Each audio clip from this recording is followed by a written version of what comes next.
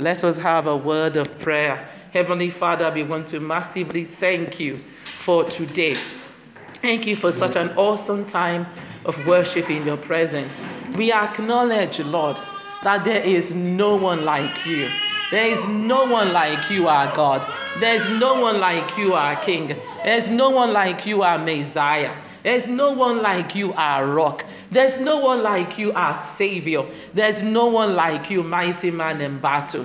There's no one like you, mighty man of war. We worship and adore you. We magnify your name. Father God, as we study your word this morning, we pray for insight. We pray for revelation. We pray for knowledge. Father, we pray for grace. We pray for great grace today, Lord. In Jesus' mighty name, we have prayed. Amen and amen. Let somebody shout hallelujah. Let somebody shout a resounding hallelujah. Wow, God is awesome. God is magnificent. God is awesome. Happy New Year once again, everybody. Praise God. Hallelujah. The year is still happy and the year is still new. So Happy New Year, everybody. Happy New Year. Happy New Year is actually a prayer. Because what I'm saying that your year will be happy. Praise God. So if you believe your year is going to be happy, say a resounding Happy New Year. Hallelujah. Awesome. Awesome. So today we're going to be looking at the topic divine compensation. God is going to compensate you. God is going to compensate me this year. Compensation for all losses, for all damages, for all injury. The Lord will compensate us in Jesus' name. God has given us to us a theme this year, double. A year of double. Double means compensation. We're going to read a scripture shortly that will enable you to realize that. Our main text today is going to be taken from Isaiah 49, 20 to 26. Isaiah 49, 20 to 26. Praise the name of the Lord. The children which thou shalt have, after thou hast lost the order, shall say again in thine ears, the place is too strait. In other words, the place is too small. Give place to me that I may dwell. Then shalt thou say in thine heart, who had begotten me this, seeing I have lost my children, and I am desolate, a captive, and removing to and fro. That phrase, removing to and fro, means wandering up and down. And who has brought up these? Behold, I was left alone. These, where had they been? Verse 22. Thus saith the Lord God, behold, I will lift up mine hand to the Gentiles, and set up my standard to the people. And they shall bring thy sons in their arms, and thy daughters shall be carried upon their shoulders. And kings shall be thy nursing fathers, and queens thy nursing mothers. They shall bow down to thee with the face to the earth, and lick up the dust of thy feet. And thou shalt know that I am the Lord, for they shall not be ashamed that wait for me. Verse 24. Shall the prey be taken from the mighty, or the lawful captive delivered? But thus saith the Lord, even the captives of the mighty shall be taken away, and the prey of the terrible shall be delivered. For I will contend with him that contendeth with thee. Amen. And I will save thy children. Amen. And I will feed them that oppress thee with their own flesh, and they shall be drunken with their own blood, as with sweet wine. And all flesh shall know that I, the Lord, am thy Savior and thy Redeemer, the mighty one of Jacob. The Lord will bless his word in our ears and in our hearts today, in Jesus' name. Divine compensation. I have good news for you. If you have lost anything, or if anything has been stolen from you, or if you've suffered any injury, this is your season of divine compensation. Please note, the topic is not compensation. The topic is divine compensation. There's a difference between just compensation and compensation that God gives. So what I am talking about this morning is divine compensation. God will compensate you in Jesus' mighty name. So I thought I'll look up some definitions for the word compensation. So the dictionary says money awarded. It says usually money awarded to somebody in recognition of loss or suffering or injury by giving the injured party an appropriate benefit. That is compensation. Compensation, another definition says money that is paid to somebody because they have been hurt or because something has been lost or damaged. That is compensation. And then another definition says something that makes you feel better when you have suffered something bad. Everybody likes to be compensated. On our TV channels, on the radio, you will see all these injury lawyers. You know, what is their slogan? No win, no fee. No win, no fee. Come. If you've had an injury at work, if you've had an injury that is no fault of yours, don't just come to us. No win, no fee. What they are saying to you, look, we will take this case up for you. If you win something, you pay a fee to us. If you don't win anything, you make no loss. So there's so many lawyers like that, so many companies that are willing to compensate. But that's man's compensation. What I am talking about today is divine compensation. Now, one thing I want you to note before I move on. You will not usually be awarded a compensation if you are the one that caused the injury, the loss, or the damage to yourself. So if you cause the loss to yourself, if you cause the injury to yourself, if you cause the damage to yourself, you are not going to get compensation. You may get a friend that may come and say, let me just help you. But that word compensation does not apply in that instance. So don't go to God and say, God, yes, I have suffered injury. I have suffered, but God says, you are the causer of the problem. It doesn't work like that, generally speaking, unless God decides, you know what, I'm just going to show mercy. Praise God. And I want us to read 1 Peter 4:15. 1 Peter 4:15 in the New Living Translation. It says, if you suffer, however, it must not be for murder. It must not be for stealing or making trouble or prying into other people's affairs. If you're a busybody and you say, I suffered because I was a busybody, or I suffered because I murdered or stole from somebody, or I made trouble, you must compensate me. No. You're not going to get compensated for behaving like that.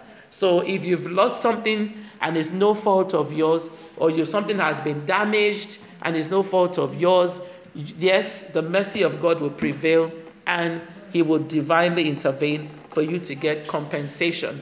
Praise God. There's another aspect we're going to look up into. It's called being a lawful captive, but I'll come into that later. That's why I said usually if it's no fault of yours, you get a reward. Usually if it's a fault of yours, you don't. But there's a case where you may be a lawful captive and God's mercy still prevails. So we're going to go back to our text, which is Isaiah 49. And I'm just going to pull out 10 areas that I want us to focus on where some lessons, some things we can glean from that passage, Isaiah 49, 20 to 26. The first thing I want us to note is when the Lord is involved, you will recover more than you have lost. So look at your neighbor and help me prophesy into their life. Say neighbor, I prophesy to your life that this year you will recover more than you have lost in Jesus' mighty name.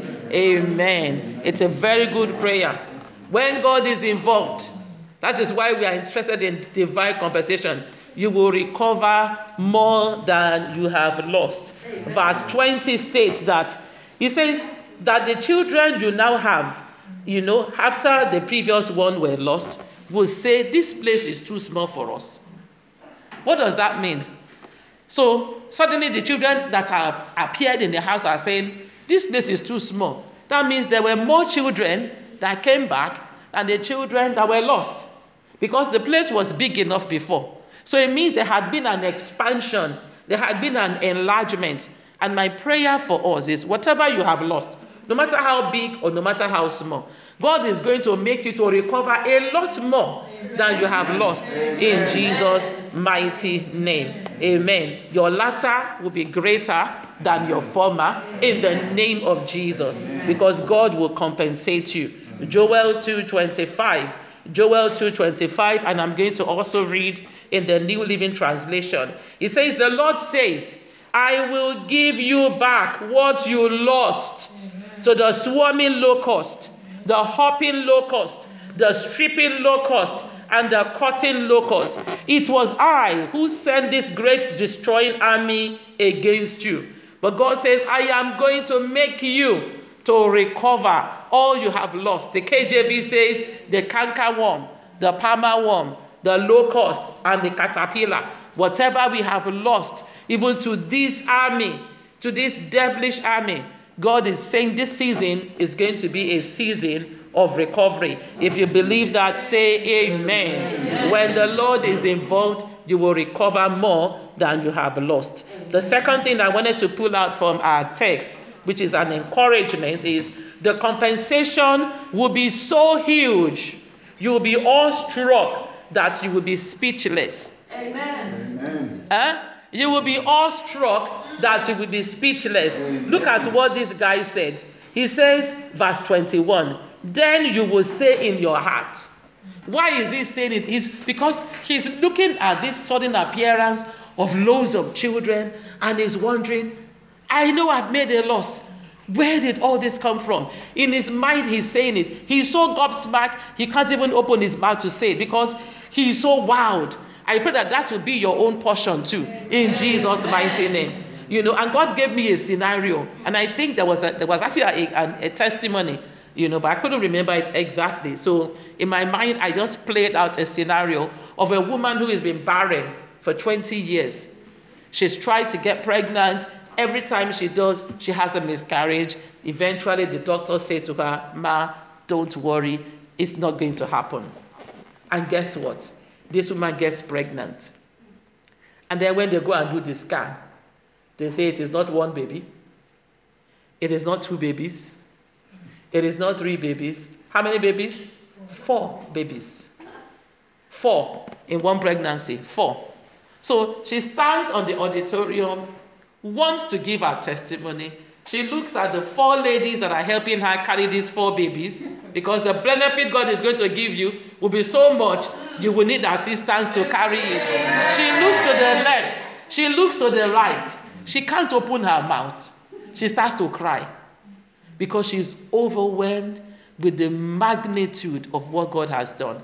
That is how God is going to compensate you. Your amen is not even born again. That is how God is going to compensate you. That when it is your turn to share, you will look to the left, you will look to the right, and you will wonder, God, is this me? Is this really me? And there was actually a testimony like that. A woman that had 4 babies in one go. In fact, I even went on the internet this morning because I was keen to find out this couple. There was another couple on the internet, but it wasn't even the one that came to the redemption camp, that gave birth to 4 babies after waiting for 20 years. That can only be God. That is what they call compensation. So the journey that should have taken them at least 4 years, let's say they do a rush job, 1 baby per year. At least it should have taken them 4 years. God says, don't worry, I will compensate you. I will give it to you in one go, bam, like that. 4. Wow. How many people want that? I know you don't want 4 babies, but you want but I know you want quadruple blessing. How many people want quadruple blessing? I want quadruple blessing. The promotion that should take you 4 years, God gives it to you now. Amen. You know, the house, the car, the dream job that should take you several years, God gives it to you now. In Jesus' name. Amen. They call it divine compensation. When you have it, you are all struck. In fact, you can't open your mouth because it is bigger than your words can describe. They say, tell us what happened. You're just watching them. God will give you that kind of experience. Amen. In Jesus' name. Amen. Praise God. The third thing I want us to pull out from this passage, when the Lord is involved, the desolate experiences a turn around. Now, when people have losses, it is usually accompanied with a feeling of desolation. And I looked up the meaning of the word desolation. To be desolate means a feeling or showing of great unhappiness or loneliness. That's what happened when people suffer loss. But God says the desolate, in this text that we read, will experience a turn around. They will experience a change. Amen. A change will come to that situation that you will smile again. Amen. That sense and feeling of loneliness, God will take it away. And I'm not talking about being alone. You know, you can be in the midst of a crowd. Because of the feeling of desolation, you will feel like you are alone. You will feel that you are by yourself and that there's nobody else in the room or in the house or in the place with you. But I have good news for you. The God who is the God who compensates will touch upon your life and compensate you and take away that feeling of desolation from your life in Jesus' mighty name. Let's read Galatians 4:27. Galatians 4:27. And I'm going to read this one in the Passion Translation. Galatians 4:27 in the Passion Translation. It says, for it is written, burst forth with gladness, O barren woman, with no children. Break through with shouts of joy and jubilee, for you are about to give birth. Hey, the one who was once considered desolate and barren now has more children than the one who has a husband. How is that even possible? When the God of compensation is at work, the one who was called barren will now be the one who is a joyful mother of children. The one who had a husband who had been boasting that, I'm settled, that one is the one that won't even have many. By the time you compare the two, you're wondering, I thought they said this woman was barren. Now you have children running all around the house. God will do it in Jesus' mighty name. Amen. Now, what you're trusting God may not be babies. You may not be trusting God for babies, but there are things that you're trusting God for that will surround your table in Jesus' mighty name. Amen. Amen. Thank you. The fourth thing I wanted to mention in this passage that I found, that encouraging, is that when an individual experiences divine compensation, captivity will give way to liberty. Amen. You will no longer be captive. Amen. You know what? The worst kind? Everybody look at me. The worst kind of captivity is the one that the person has and they don't know they have it. Do you know that is the worst? And then many people have been captured.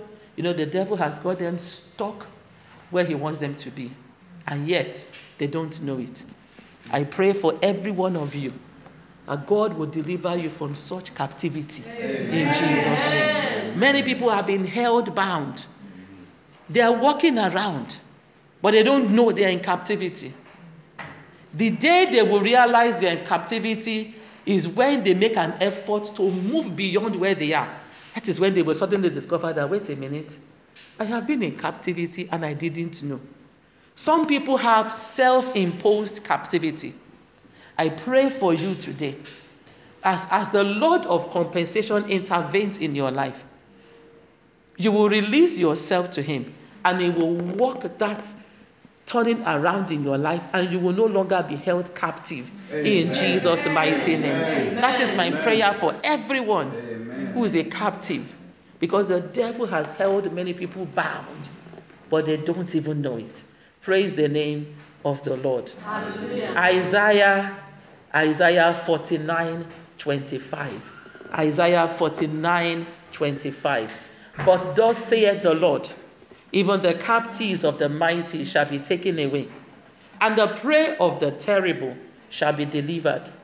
For I will contend with him that contendeth with thee, and I will save thy children. My prayer is that God will deliver us and bring us liberation in Jesus' name.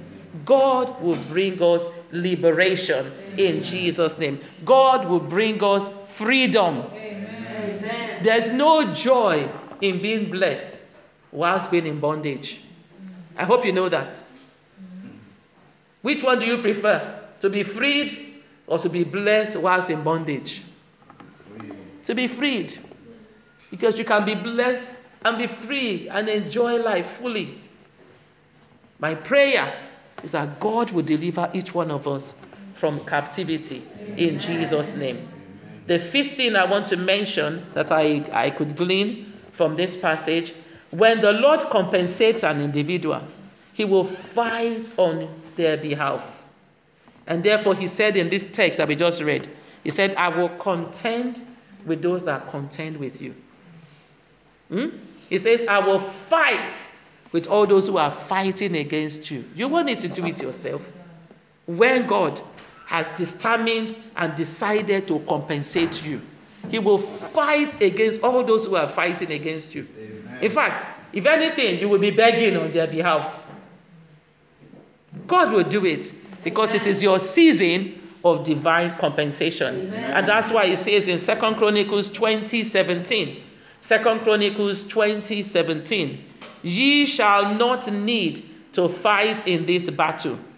Set yourselves, stand ye still, and see the salvation of the Lord with you, O Judah and Jerusalem. Fear not, nor be dismayed, for tomorrow go out against them, for the Lord will be with you.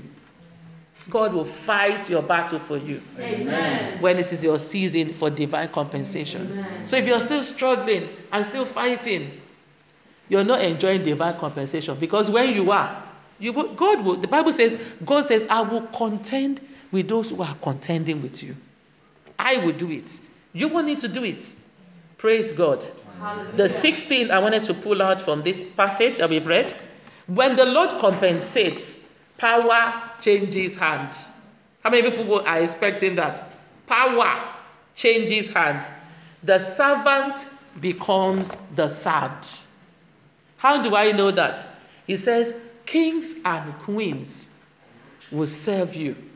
They will be the one that will be nursing father and nursing mother to your children. Amen. Power is going to change hand. Amen. There may be some people who are way beyond you by crook means, and they thought they had gotten away with it.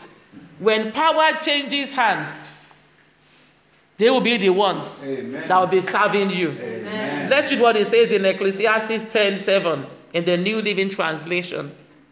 Ecclesiastes 10:7. It says, I have even seen servants riding horseback like princes, and princes walking like servants. Can you see how power has changed hand? Yeah? We read this and usually we pray, God, please don't let it happen to me in the negative. But it can happen to us in the positive, where you have been the servant, where you have been pressed, oppressed, pulled down, pressed down. God will so raise you that the oppressor will not be the one oppressed. Amen. That the servant will not be the one that will be served. Amen. Wherever you have been the servant or enslaved, God will turn the table around, that you will now be the master. And those who have enslaved you will now be the one serving you. In Jesus' name. Because power will change hand. I'm saying everything. Do you know everything I'm saying is what God laid on my heart to say? Amen. Last week when I came, let me mention this. Last week when I came, I had a different Bible passage in mind. This morning, God gave me this scripture that this is what you are going to share. So that means everything I am saying, I had I mean, if I didn't record it, I would have played it back. I had something else in mind to say about divine compensation, but God gave me this passage and said, this is what you're going to use. Power will change hands in your favor. In Jesus' mighty name. Amen. When God compensates you, power will change hand. Praise God. The seventh thing I also want to say, when God compensates you, those who have previously enslaved you will lick the dust of your feet. Amen. Do you know what that means? It will bow before you. They will bow before you. They will lick the dust of your feet because God will humble them. That is the experience God is going to give each one of us as we experience divine compensation. Those who have tormented your life before will come. They will lick. Do you know what it means? To lick the dust of your feet. They will be humiliated. They will be humbled before you. Let's read what it says in Micah 7:17. Micah 7:17. They shall lick the dust like a serpent. They shall move out of their holes like worms of the earth. They shall be afraid of the Lord our God and shall fear because of thee. They shall fear because of us. They will lick the dust of our feet.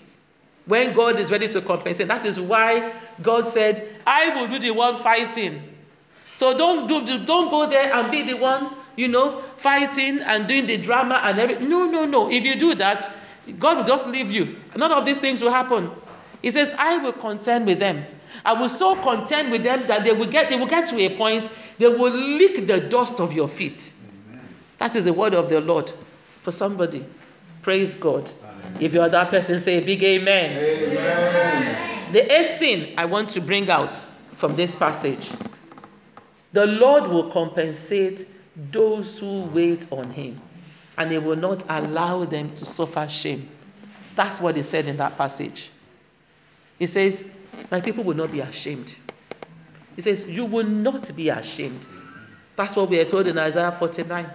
You will not be ashamed. You will not be ashamed. That's what he says. You will not be ashamed. Let's read Isaiah 61:7. Isaiah 61:7. And I'm going to read this in the Passion Translation. Isaiah 61:7.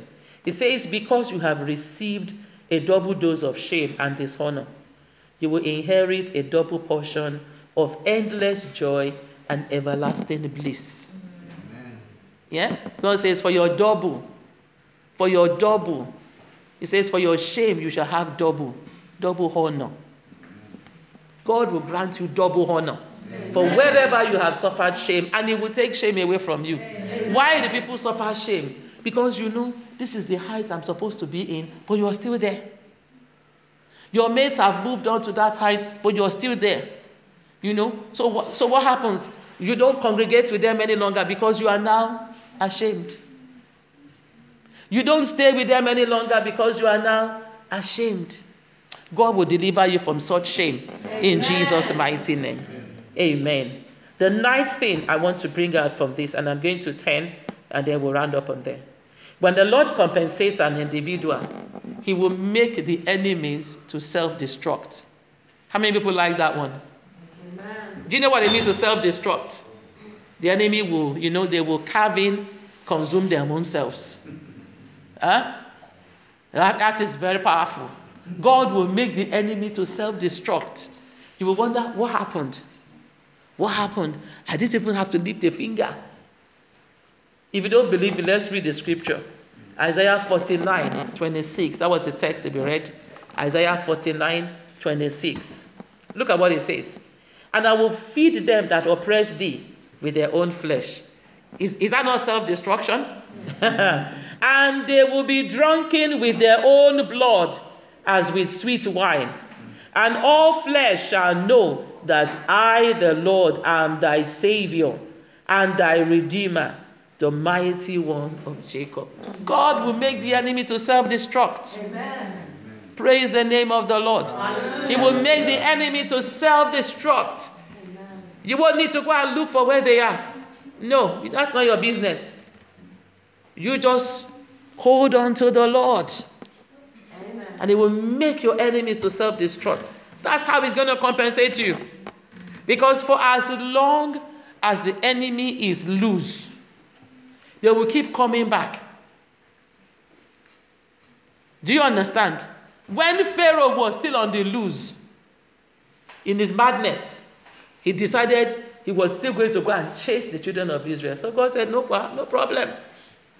The Red Sea was still open. In his madness, he entered into the Red Sea. I mean, you would think that anybody who has a correct brain would think, I don't even understand how this sea is open.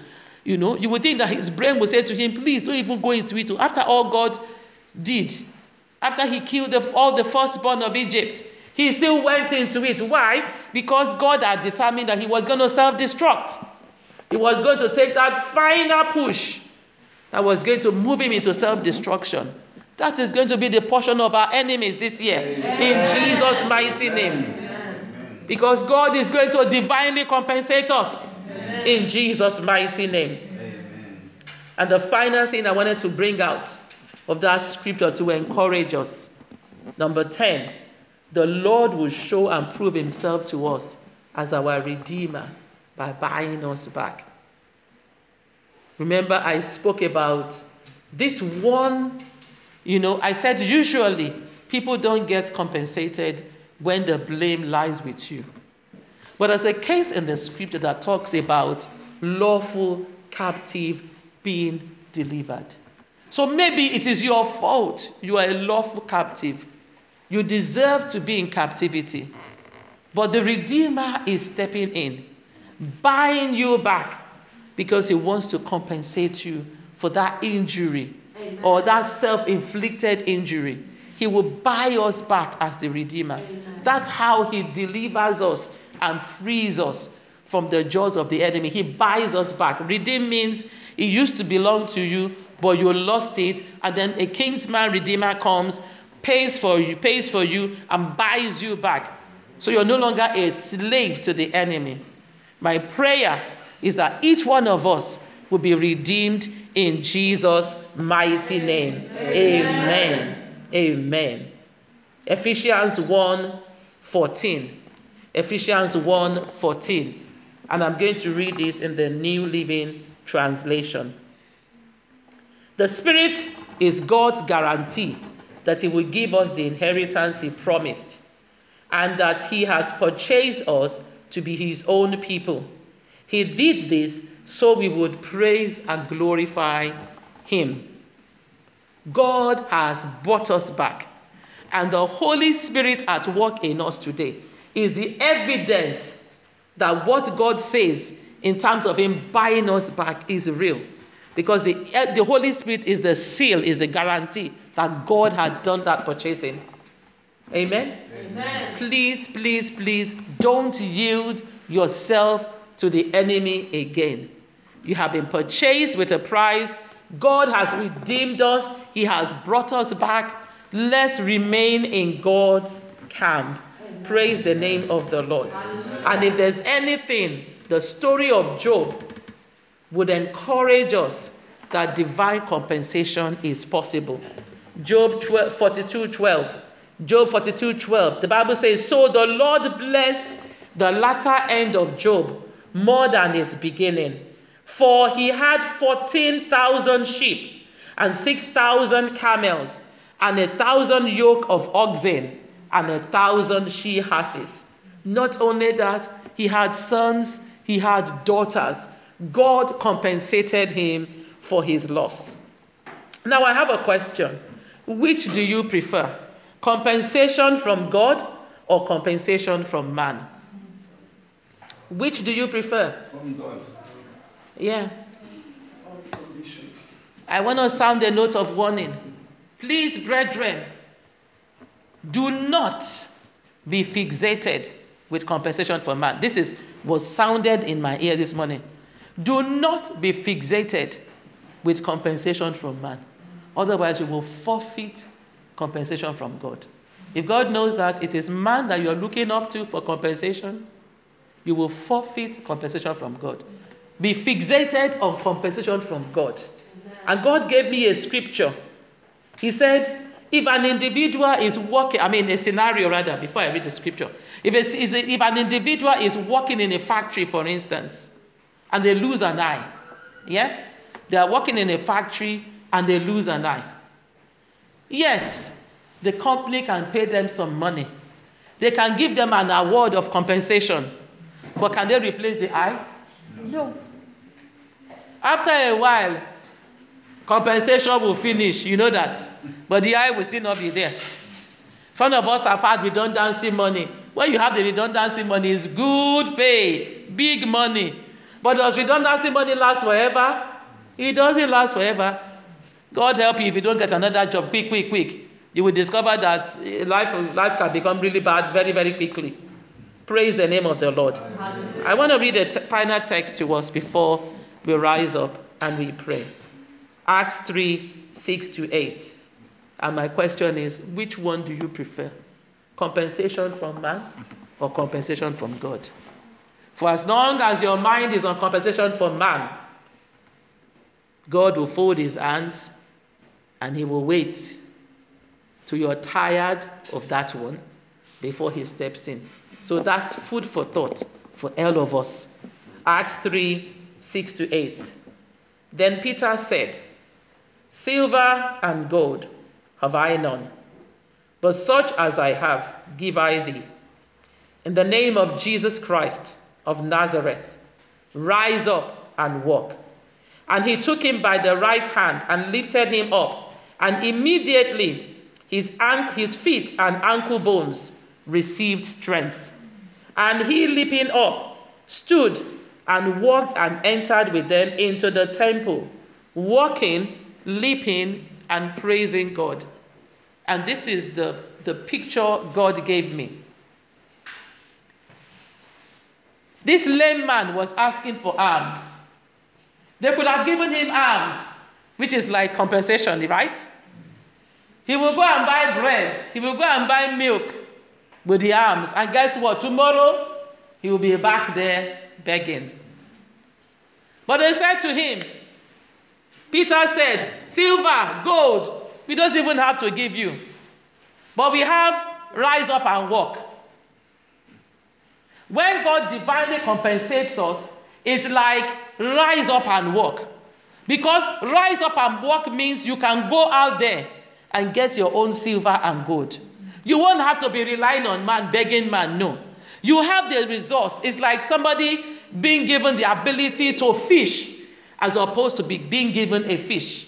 If someone gives you a fish, you're going to eat it for dinner, the next minute you're hungry.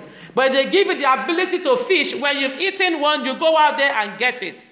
I want you to rise up to your feet today and say, Lord, the compensation that I'm looking for is from you. Because I said this, because many of us, we are looking for compensation from human beings. Oh, she owes me a debt. Oh, he owes me a debt. Oh, that organization owes me. All they can do is give you money. It cannot replace what has been damaged or ruined. The only person that can truly divinely compensate us, in the true sense of the word compensation, is God. So I want you to bow your heads before him and say, Lord Jehovah God, I am trusting you for divine compensation. Better lift up your voices this morning and say, Lord, divinely compensate me. Divinely compensate me. Let me hear your voices, Lift up your voice. Lift up your voice. The Bible says the effectual, the fervent prayer of a righteous man availeth much. We're rounding up, but pray with every fiber of your being. Say, Lord Jehovah God, compensate me for my losses. Compensate me for all my injury. You are the one that gave us that thing. Lord Almighty, this morning I have come to receive divine compensation. I said what you gained back is more than you lost. Lift up your voice and say, Father, grant me a recovery that will exceed what I have lost in Jesus' mighty name. Say, Father, grant me a recovery that will make me awestruck, speechless, gobsmacked in the name of Jesus. Grant me a recovery, oh Lord God, that I would need people to come and assist me to carry the recovery in the name of Jesus. Say, Father, grant me a recovery that will birth, oh God, a turnaround in my situation. Say, Father, I am delivered. Deliver me from captivity, even lawful captivity. Deliver me from it in Jesus' name. Say, Father, let power change hand in my favor. Let power change hand in my favor. Come and contend with all those who are contending against me.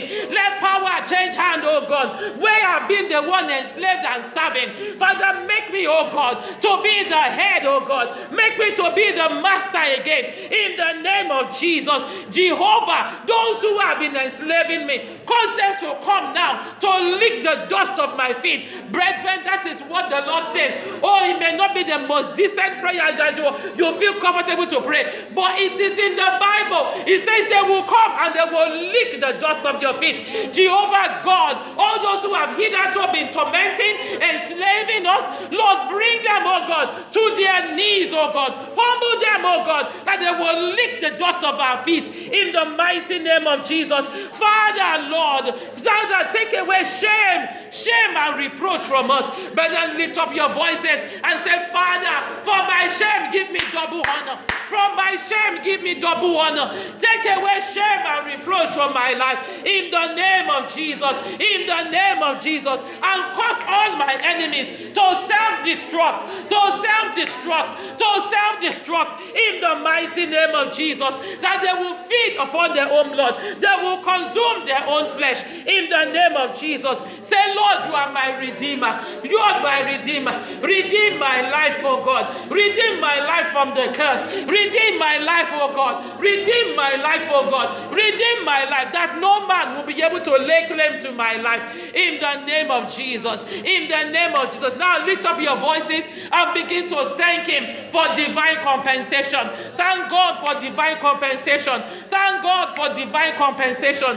God has given this word, and I know it is true, and I know there will be a performance. You just watch the space. You just watch the space. Remember the warning. Don't look out for man's compensation. Look out for God, because God is going to be the doer of it. God is going to be the doer of it. In Jesus' mighty name, we have prayed. Lift up your two hands to the Lord this morning. Heavenly Father, we want to thank you for your word that we have heard. Daddy, we thank you because it is you that we want compensation from. Yes, Lord, it is you that we want compensation from. Have mercy upon us where we have been looking elsewhere. And Lord Jesus, we ask, oh God, that you compensate us for all our losses, for all injury, for all damages, in the mighty name of Jesus, for all our shame, for all our dishonor. Father, grant us, oh God, compensation in Jesus' name. The Bible says, for our shame, you will give us double honor. Father, for our shame, give us double honor in Jesus' name. Cause us to recover all that we have lost, and more, and more, and more, and more, that we won't even have enough room to contain it in Jesus' mighty name. Let power change hand in our favor, Lord. Let power change hand in our favor. Let there be a turnaround, oh God, for good in our lives. In Jesus' mighty name, we have prayed. Amen. Praise the